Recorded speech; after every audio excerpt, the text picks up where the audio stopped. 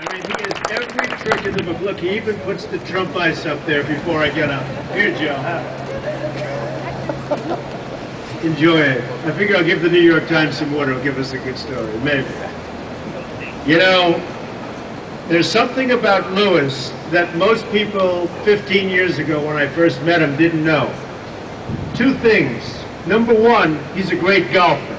And he's a great golfer based on talent, not on practice, because he can't practice because he's always building buildings. But he's a great golfer. The other thing that I knew before other people is that he's a great visionary. He has a vision that other people just don't have.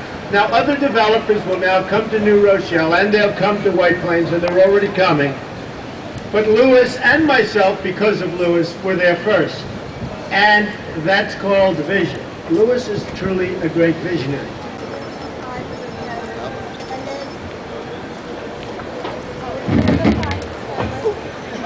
What happened? Water fell?